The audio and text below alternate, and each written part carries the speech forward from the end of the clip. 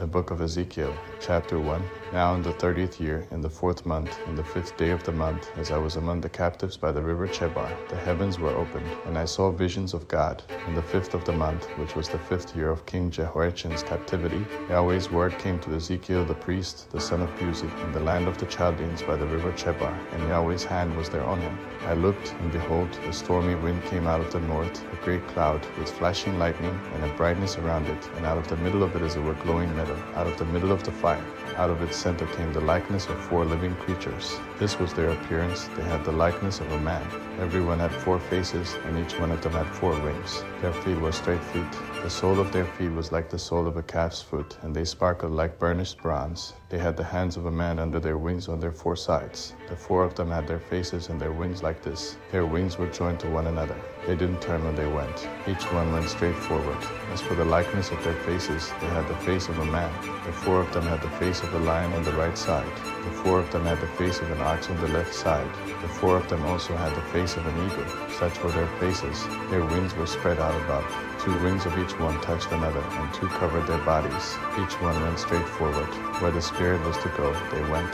They didn't turn when they went. As for the likeness of the living creatures, their appearance was like burning coals of fire, like the appearance of torches. The fire went up and down among the living creatures. The fire was bright, and lightning went out of the fire. The living creatures ran and returned as the appearance of a flash of lightning. Now as I saw the living creatures, behold, there was one wheel on the earth beside the living creatures, for each of the 4 faces of it. The appearance of the wheels and their work was like a barrel. The 4 of them had one likeness. Their appearance and their work was as it were a wheel within a wheel. When they went in their 4 directions. They didn't turn when they went. As for their rims, they were high and dreadful, and the 4 of them had their rims full of eyes all around. When the living creatures went, the wheels went beside them. When the living creatures were lifted up from the earth, the wheels were lifted up. Wherever the Spirit was to go, they went. The Spirit was to go there.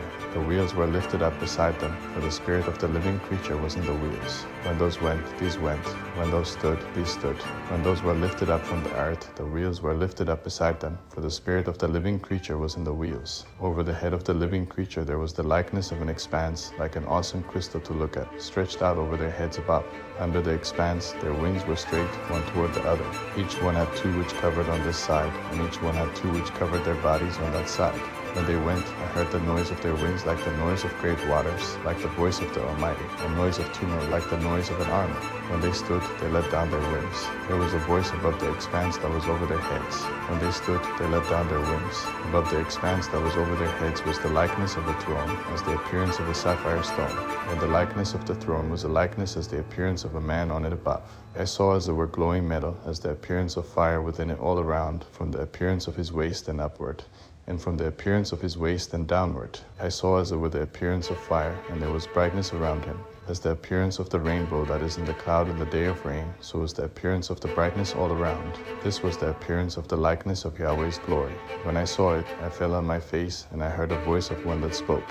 Ezekiel, chapter 2. He said to me, Son of man, stand on your feet, and I will speak with you. The Spirit entered into me when he spoke to me, and set me on my feet, and I heard him who spoke to me. He said to me, Son of man, I send you to the children of Israel, to a nation of rebels who have rebelled against me. They and their fathers have transgressed against me even to this very day. The children are impudent and stiff-hearted. I am sending you to them, and you shall tell them, This is what the Lord Yahweh says. They, whether they will hear or whether they will refuse, for they are a rebellious house, yet they will know that there has been a prophet among them. You, son of man, don't be afraid of them, neither be afraid of their words, though briars and thorns are with you, and you dwell among scorpions. Don't be afraid of their words, nor be dismayed at their looks, though they are a rebellious house. You shall speak my words to them, whether they will hear or whether they will refuse, for they are most rebellious. But you, son of man, hear what I tell you. Don't be rebellious like that rebellious house. Open your mouth and eat that which I give you. When I looked, behold, a hand was stretched out to me, and behold, the scroll of a book was in it. He spread it before me. It was written within and without, and lamentations, mourning, and woe were written in it. Ezekiel, chapter 3. He said to me, Son of man, eat what you find. Eat this scroll, and go, speak to the house of Israel. So I opened my mouth, and he caused me to eat the scroll. He said to me, Son of man, eat this scroll that I give you, and fill your belly and your bowels with it. Then I ate it. It was as sweet as honey in my mouth. He said to me, Son of man, go to the house of Israel, and speak my words to them. For you are not sent to a people of a strange speech and of a hard language, but to the house of Israel. not to many peoples of a strange speech and of a hard language, whose words you can't understand. Surely, if I sent you to them, they would listen to you. But the house of Israel will not listen to you, for they will not listen to me. For all the house of Israel are obstinate and hard-hearted.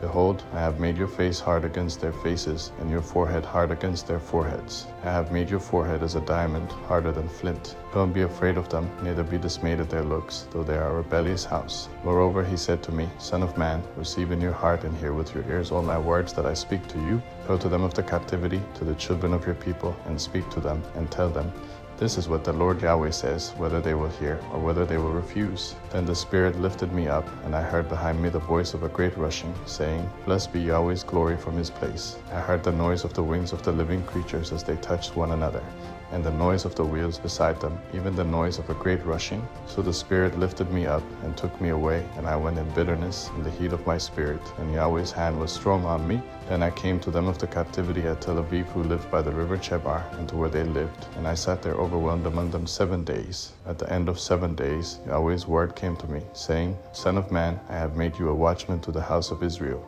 Therefore hear the word from my mouth, and warn them from me. When I tell the wicked, you will surely die, and you give him no warning, nor speak to warn the wicked from his wicked way, to save his life, that wicked man will die in his iniquity, but I will require his blood at your hand. Yet if you warn the wicked, and he doesn't turn from his wickedness, nor from his wicked way, he will die in his iniquity, but you have delivered your soul. Again, when a righteous man turns from his righteousness and commits iniquity, and I lay a stumbling block before him, he will die. Because you have not given him warning, he will die in his sin, and his righteous deeds which he has done will not be remembered.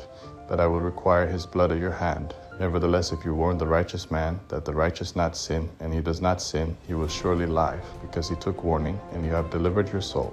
Yahweh's hand was there on me, and he said to me, Arise, go out into the plain, and I will talk with you there. Then I arose and went out into the plain, and behold, Yahweh's glory stood there, like the glory which I saw by the river Chebar. Then I fell on my face. Then the Spirit entered into me and set me on my feet. He spoke with me and said to me, Go, shut yourself inside your house. But you, son of man, behold, they will put ropes on you and will bind you with them, and you will not go out among them. I will make your tongue stick to the roof of your mouth so that you will be mute and will not be able to correct them, for they are a rebellious house. But when I speak with you, I will open your mouth, and you shall tell them, This is what the Lord Yahweh says. He who hears, let him hear, and he who refuses, let him refuse, for they are a rebellious house. Chapter 4. You also, son of man, take a tile, and lay it before yourself, and portray on it a city, even Jerusalem. Lay siege against it, build forts against it, and cast up a mound against it. Also set camps against it, and plant battering rams against it all around. Take for yourself an iron pan, and set it for a wall of iron between you and the city. Then set your face toward it. It will be besieged, and you shall lay siege against it. This shall be a sign to the house of Israel. Moreover, lie on your left side, and lay the iniquity of the house of Israel on it. According to the number of the days that you shall lie on it, you shall bear their iniquity. For I have appointed the years of their iniquity to be to you a number of days, even 390 days. So you shall bear the iniquity of the house of Israel. Again, when you have accomplished these, you shall lie on your right side, and shall bear the iniquity of the house of Judah. I have appointed 40 days, each day for a year, to you. You shall set your face toward the siege of Jerusalem, with your arm uncovered, and you shall prophesy against it. Behold, I put ropes on you, and you shall not turn yourself from one side to the other, until you have accomplished the days of your siege. Take for yourself also wheat, barley, beans, lentils, millet, and spelt, and put them in one vessel. Make bread of it. According to the number of the days that you will lie on your side, even 390 days, you shall eat of it. Your food which you shall eat shall be by weight, 20 shekels a day. From time to time you shall eat it. You shall drink water by measure, the 6th part of a hin. From time to time you shall drink. You shall eat it as barley cakes, and you shall bake it in their sight with dung that comes out of man.